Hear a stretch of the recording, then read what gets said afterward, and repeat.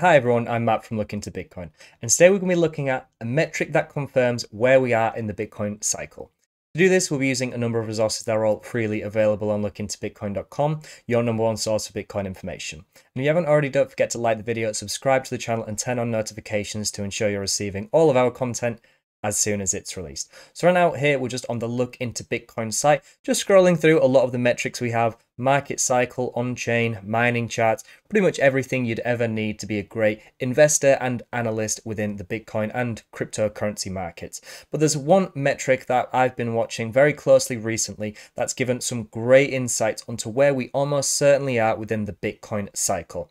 And this chart is, if I just scroll down enough, the realized cap hodl waves. So what are the realized cap hodl waves? Well, it builds upon the hodl waves chart we also have on Look Into Bitcoin. The hodl wave chart shows us the percentage of each age band that is currently holding Bitcoin. So for example, if I just scroll down to the key here, I might explain a little better. So we can see from 24-hour wallets that have only held Bitcoin for less than a day, up to over 10 years, wallets that have been holding Bitcoin for over a decade. On the standard hodl waves chart, we can see the percentage of each of these bands that makes up the entire Bitcoin network. So for example, if we saw a 10% value on the 1 to 2 years, it would show that 10% of all Bitcoin on the network has been held for a 1 to 2 year period. Whereas the realized cap, like we said, builds upon this by taking into account the average accumulation price of each of these bands. So if we just scroll down here, we can see that our hodl waves are telling us the cost basis of Bitcoins that have been held in wallets for different period of time. Each time period is shown by the waves on the chart. More eloquently than I could ever put it. But if we just scroll up here, I think what we can do is really get an idea of where we may be in the cycle just by looking at the average accumulation price of some of the more longer term holders in the Bitcoin space, because we can see here these more red, warmer colors indicate the shorter term wallets, which peak as Bitcoin's price is coming to these overheated market conditions when potentially we're overbought at the peak of a cycle. So if we remove these, it takes out of the equation the more short-term retail traders' interest and looks at the more experienced longer-term holders who are potentially trying to maximize their profits on a longer-term basis. So if we just exclude all of them beneath 1 month, we can see that this is just looking at the percentage of the realized cap influence of wallets of 1 month and above. So we can see, as we said, once the market's peaking, that this dips fairly substantially to beneath 40% in some cases in the earlier cycles. And when the market's a little bit more in a downturn, when there's not too much retail interest and people are holding onto their coins in anticipation of higher future prices, this can reach levels up above 90%. And what we can do is actually see where we are in the current cycle and see how that lines up, as well as the data patterns with previous cycles. So all I've done here is draw this red box, which contains a fair amount of data that we're actually seeing very similar things to we have seen previously, where we reach the upper levels of this red box that I've just drawn on here and start seeing slightly declining values of these more longer term holders in the Bitcoin market. And we can see this has happened in every single bear cycle or transitionary period from bear cycle into bull cycle for the Bitcoin price. And really, if we just isolate each of these periods and the price action these periods represent, we can see that we're probably in a very similar position now. So here, like I've said, I've just highlighted the price action where we had these realized cap zones performing very similar patterns to what we see now.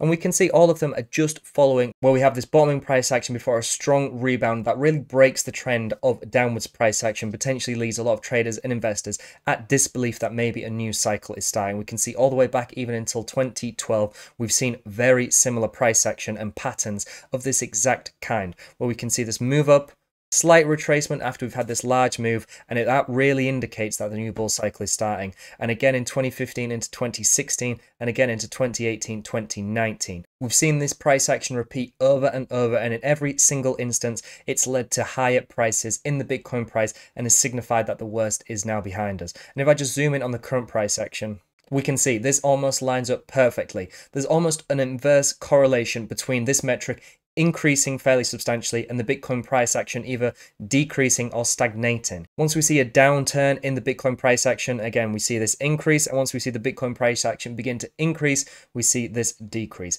And as, like we said, this is peaking at values we've seen in each of the previous cycles. This gives us a lot of confidence, especially following the 100% returns we've seen from the lows we set last year, that we're now in the very early stages of the next bull cycle. And until we really see the realized cap hodl waves and these much much lower time frame holders really start to come into the market and have an influence on the realized cap, really we can be assured that the market isn't overheating too much. We can see here that this metric is incredibly low, very similar to, again, periods we saw in the very tail ends of the previous bear markets. So until we start to see this increase and potentially line up with the peaks we've seen decreasing previously, like we see here. So maybe in the next cycle, if we see these 1 month and below realized cap hodl waves potentially start peaking out around 40 or 50%, depending on how long the bull cycle takes, maybe this is a great indication that we're overheating and to take some profits. But like we said, right now we're focusing on accumulation, and we can see we're just about to turn into the next bull cycle and hopefully see some more substantial moves to the upside.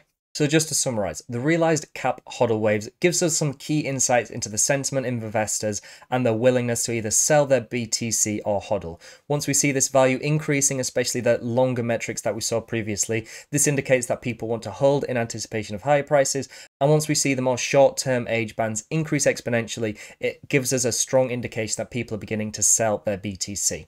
And comparing current levels to similar stages of previous cycles, we can look for patterns in trader behavior to estimate where we may be. And we're almost certainly in the early stages of the next bull cycle. Bitcoin's most influential and experienced traders are continuing to hold in anticipation of higher prices, and a lack of general retail interest only reiterates how early we are in the next bull cycle. If you like this video, then please visit lookintobitcoin.com, where you can also consider becoming a site subscriber to gain access to live chats, in-depth newsletters, indicator alerts, private TradingView scripts, and more, all for a fraction of the standard industry price. And let me know in the comments down below and on social media, what metrics are you watching right now, and whereabouts in the cycle do you think we currently are? Do you agree with me and think that we're in the early stages of the next bull cycle, or do you think we're still in a bear market, or do you think we've already seen quite a bit of the upside move we'll see in the next cycle? Let me know. As I said, I look forward to reading and replying to all of them. Thank you very much for watching, and I'll see you in the next one.